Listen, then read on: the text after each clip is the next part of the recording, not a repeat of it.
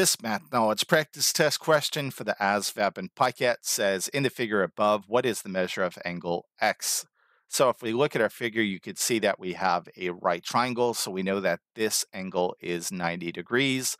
As far as triangles are concerned, you should recall that all three angles in a triangle will always add up to 180 degrees. In other words, the measure of angle 1 plus the measure of angle 2 plus the measure of angle 3 in a triangle will always equal 180 degrees. In fact, that's called the triangle sum theorem.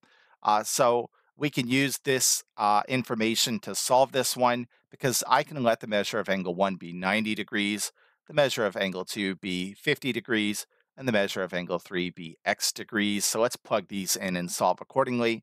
This becomes 90 plus 50 plus x equals 180. 90 and 50 is going to be 140 plus x equals 180. And to get x by itself, that is the measure of angle 3, all we have to do is subtract 140 from both sides of this equation. This crosses out, leaving you with x over here.